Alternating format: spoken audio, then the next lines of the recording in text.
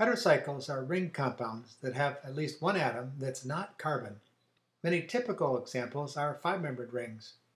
The most common ones are Parole, furan with oxygen. Tetrahydrofuran also has oxygen, but no double bonds. And thiophene. Because each of these heteroatoms has an unshared pair of electrons that can participate in a pi system, these structures I've shown with double bonds are all aromatic. They have 6 pi electrons. I'll talk a little bit about the aromatic chemistry toward the end of this video. Beyond these 4, there are other heterocycles that are real common. Imidazole is a structural component in proteins that turns out to have catalytic activity, and I'll talk more about that in a little bit too. Pyridine is an aromatic heterocycle that is a nitrogen analog to benzene. And I've put aniline up here just to call your attention to the fact that this is not a heterocycle. It is a cyclic compound that has nitrogen, but the nitrogen is not in the ring. Now, oxygen heterocycles are quite common, but the nitrogen heterocycles are widely dispersed in organic chemistry and especially in biology. And it would be easy to make the argument that they're the most important type of compounds on the planet. Take a look at these examples. Coniine is a simple heterocycle. It's found in hemlock extracts. It's the toxic component that causes death. LSD is a complicated compound that has 2 heterocyclic rings. There's a 5-membered ring and a 6-membered ring. Morphine and codeine also have 2 heterocyclic rings. One is a nitrogen ring and the other is an oxygen ring. There's the nitrogen heterocycle. It's a 6-membered ring. And here's the oxygen heterocycle. These guys are important tools in pain management. Cytosine is an example of a heterocycle that's involved in nucleic acids, RNA and DNA. There are 5 altogether that are common. And histidine is an important part of proteins. It's a building block which puts an imidazole ring in a protein. That imidazole ring can serve a catalytic function in transferring protons, as I'll talk about in just a little bit. And finally, I'm showing you the structures of NADH and NAD. This is a pair of compounds that are related by differing oxidation levels, and it's Mother Nature's equivalent to sodium borohydride. Take a look at this. There are a pair of hydrogens shown on this top carbon. One of these hydrogens is transferred with a pair of electrons to reduce another functional group, for example, carbonyl.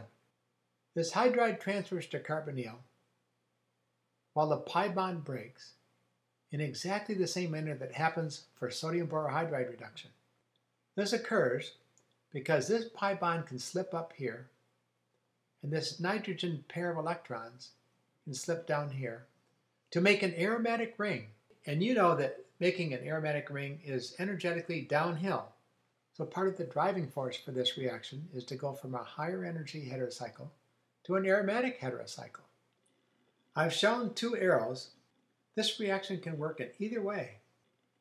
With removal of a proton by a base attached to the protein, there's a pair of electrons that becomes available to form a pi bond.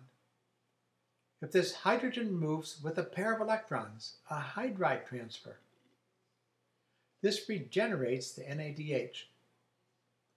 While we're losing aromaticity, you're also satisfying the fact that there's positive charge on nitrogen that's relieved by the transfer of these hydrogens. So there's a balance between making the pyridinium ion, which is higher energy, and the aromatic ring, which is lower energy. And that's a perfect balance that lets the NAD-NADH pair act as oxidizing and reducing agents. Heterocycles occur widely in nature in important roles. As you would expect, these amine heterocycles can act as bases. For example, pyridine has a lone pair of electrons here. That can be protonated. The pKa of the conjugate acid of this base is 5.1. In other words, pyridine is a weak base. Nitrogen is sp2 hybridized, and the electrons in that sp2 orbital are held rather tightly. Nevertheless, we commonly use pyridine as a base in organic chemistry when we want to remove protons released by strong acids. Imidazole is a stronger base. The pKa of this conjugate acid is 7.0. Notice that this is perfect for proton transfers in physiological medium, which is just slightly above 7.0. The unshared pair of electrons on this nitrogen is available for protonation. And because the pKa is 7.0, we know that at 7.0 there's an equal amount of the conjugate acid and the imidazole base. On the other hand, because there are equal amounts of unprotonated and protonated imidazole structure, this ring can readily transfer a proton to a base. This could be the oxygen of a hydroxyl group, for instance. In any case, it will have an unshared pair of electrons that can accept that proton, relieve the positive charge on imidazole. So this guy can act as a proton shuttle in a catalytic manner. It can accept a proton from some acid, become an acid itself, and protonate something that needs to be protonated, something that acts as a base. Very important biological role. Many metabolic reactions are acid catalyzed. And finally, I wanted to comment about the basicity of parole. In principle, parole can act as a base because it has an unshared pair of electrons. However, because that unshared pair is involved in the aromatic ring, it's really not available for sharing, and parole essentially doesn't act as a base.